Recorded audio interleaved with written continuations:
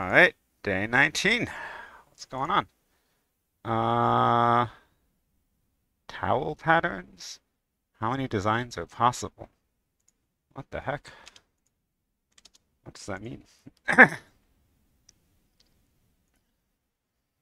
White, blue, red, or green?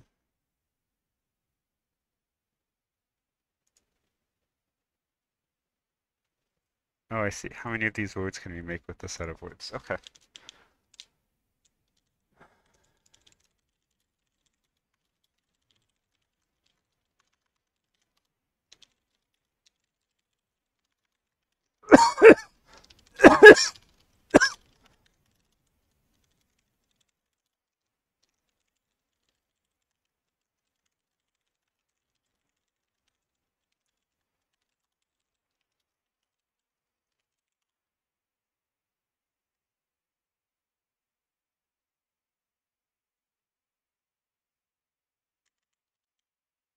Okay.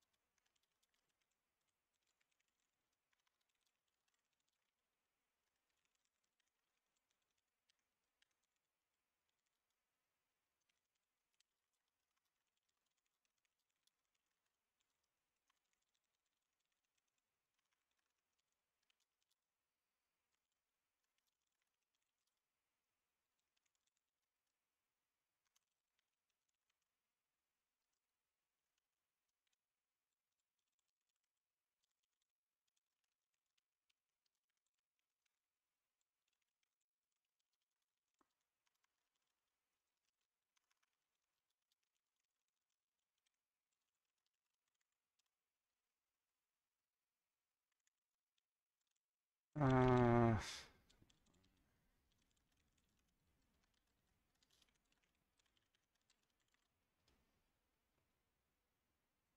Zero sounds wrong.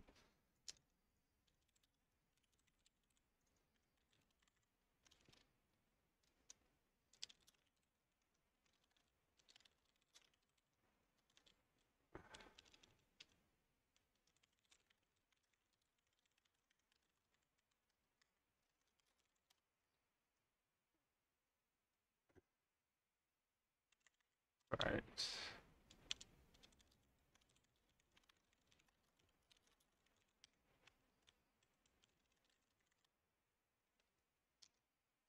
X. Yeah, sucks. Too slow. How many ways? Okay.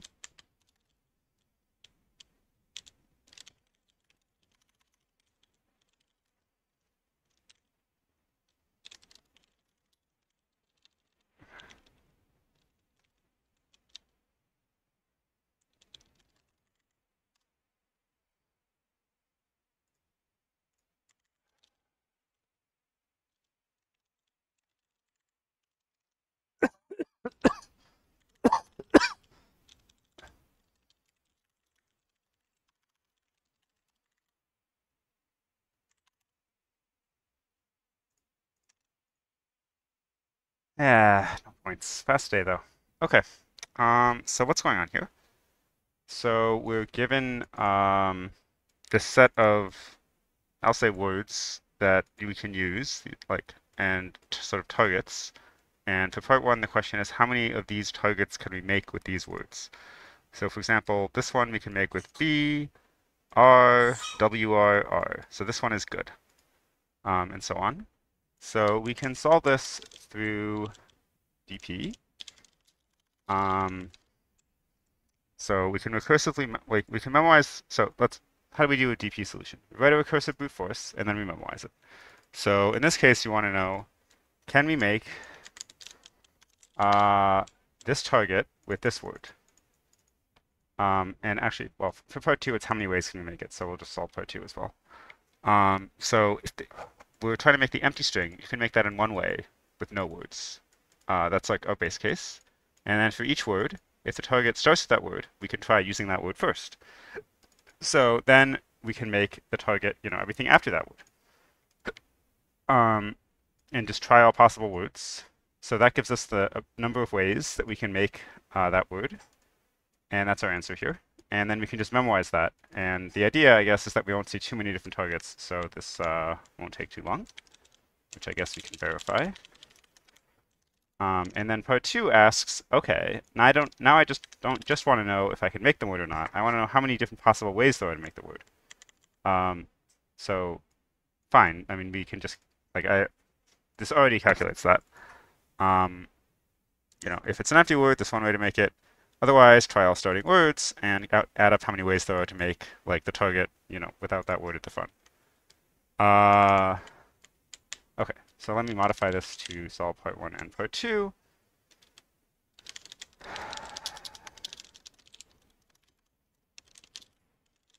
Target, I'm going to call this ways.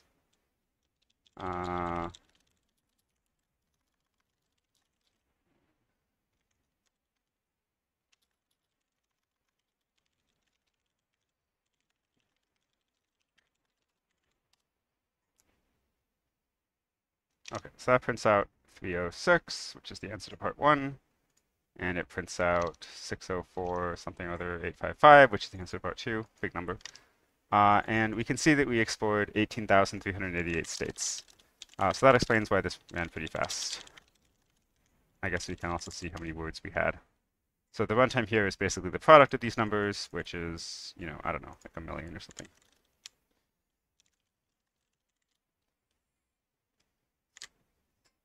$8 million. Okay, sure.